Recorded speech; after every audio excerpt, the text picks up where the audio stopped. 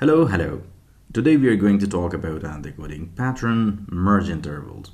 So after this video, you will be quite proficient to identify any problem that is related with merge interval, and you can easily do that. So on the left side here, I have mentioned our flow. So the flow will be like, first we will look what is merge interval, then we will identify the problem, then we will look for the code template, and on the right side I have mentioned few questions. These questions are from Leetcode. I have mentioned their ID and their description. You can go there, you can just try to solve them by yourself, but in the next coming videos I'm going to solve them by myself using the same coding template using the merge interval. Now let's go to the first point without wasting any time. Alright, so before understanding merge interval, we will better understand what is meant by interval. So normally what we think about interval is like a break or pause between an activity, but here this interval is used most broadly.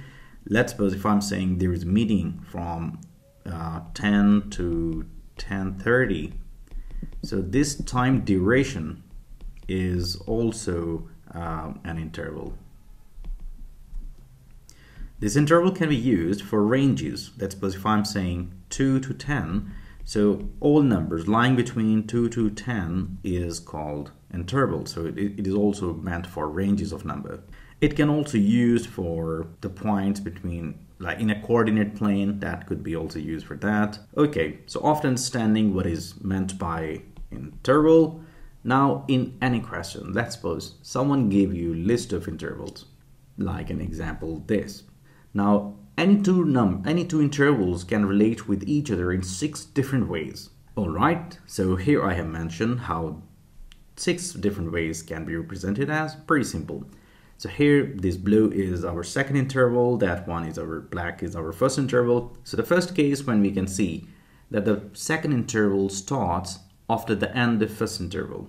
This is how 2 intervals can relate with each other. The second case, when the second interval starts in between the start and end of first interval, but it ends after that. So this is actually the start, that is end, that is start, and this is an end. In the third case, what I'm saying that when the first interval is so big that it completely overlaps second interval, this is the third way they can relate with each other. The fourth one, when second interval starts before the start of first interval, but second interval ends in between start and end of first interval. And the fifth point where second interval is completely overlapping first interval. In the sixth case, second interval ends before the start of first interval. So these are the 6 ways we can relate 2 intervals with each other. Now, if we observe, there are 3 different areas. Like here, if I'm going to represent 2 intervals like that, so you can see this part is overlapping. So we have this part which is called overlapping part. Now second point, you can see, let's suppose we have 2 intervals. They are overlapping, but this area is not overlapping with each other. So non-overlapping area. In the third case, when we have first interval and second interval is apart from that, so this area is a gap, it's a free area.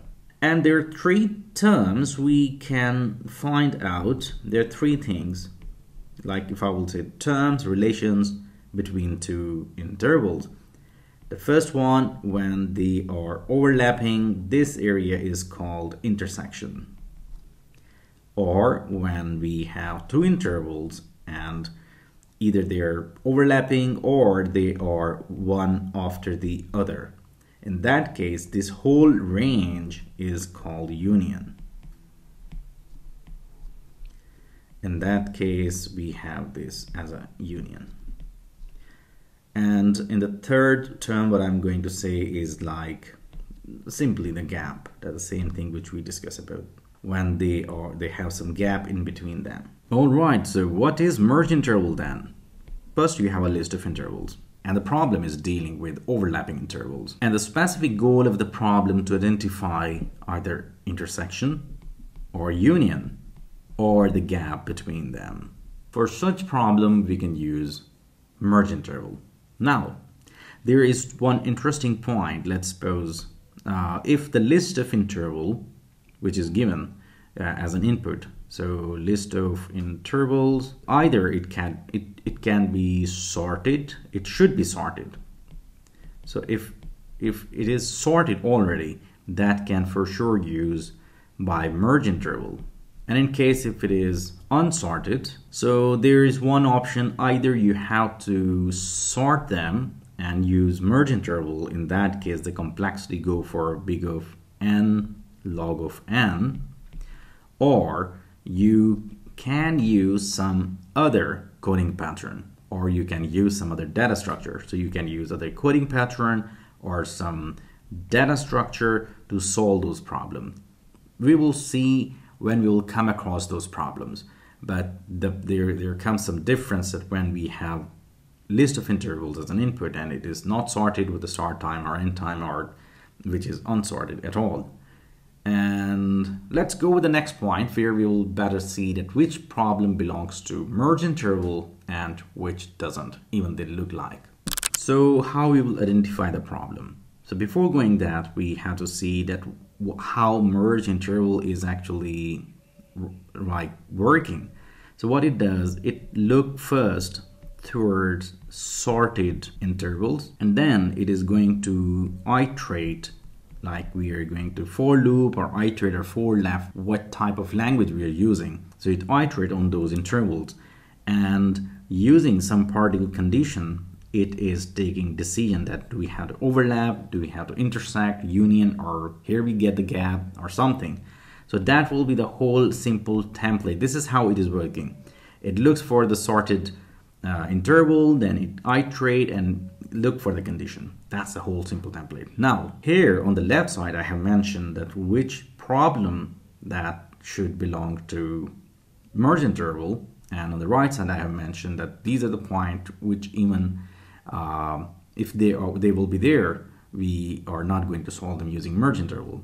So the first thing we have to know that these intervals, these points, I think we have already discussed that it should be a list of intervals which is given. It could be list or array. Then it should ring the bell that you can use merge interval. Second, this problem is dealing with overlapping intervals. And finally, you have to find either their intersection, their union, or gap between them. And this process can be an ultimate goal, final goal, or that could be an intermediate step. But actually you have to find something else, like true or false something. So if these 2 points in any question, so that question for sure belongs to merge interval. And these 2 points, what it says, let's suppose order of interval in the result is not significant, is not important. So in that case, we are not going to use merge interval. We can use some other coding pattern. Let's suppose if order is not important, in that case, we can use some hash set, or we can use some greedy algorithm or 2-pointer or something to solve those problems. And in the second point, which is like an optional.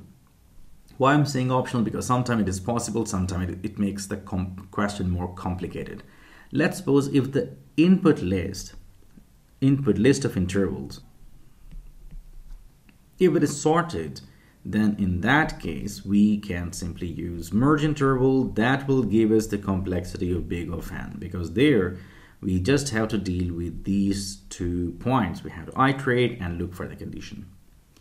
If this list of intervals is unsorted, in that case there is most possible the chance we can use some data structure, or we can use some other coding pattern to achieve the complexity of big of n.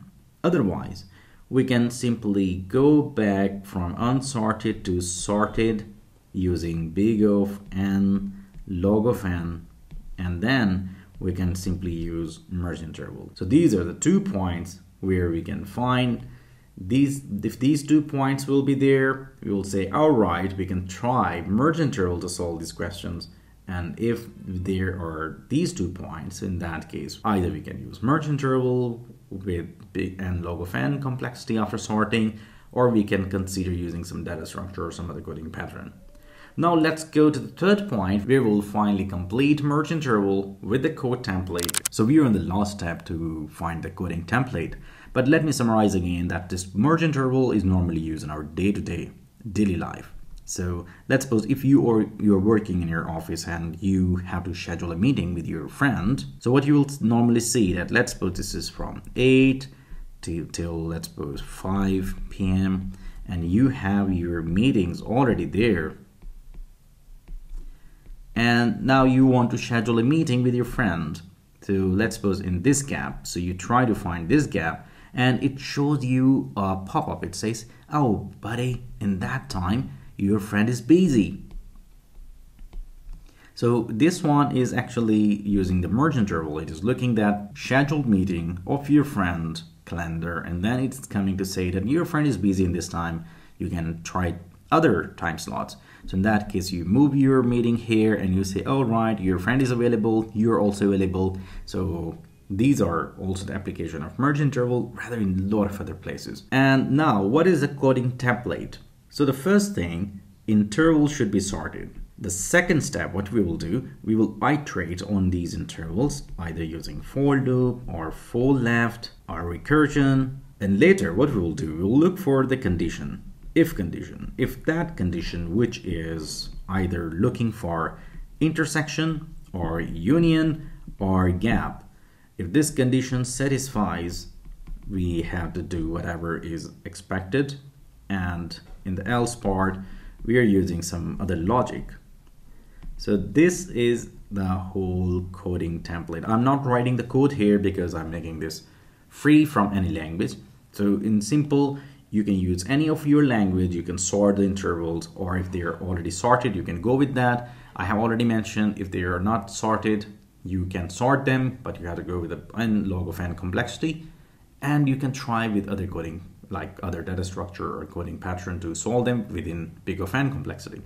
So in merge interval, these interval has to be sorted. And then you have to iterate all of them using for loop or for left or recursion, whatever language. And then you have to look for some if condition where this intersection, like what you're looking at, this interval which I am currently dealing with, this is our current interval and the next interval is here. So if they overlap, so what you're going to do, you are going to merge them and creating another new interval.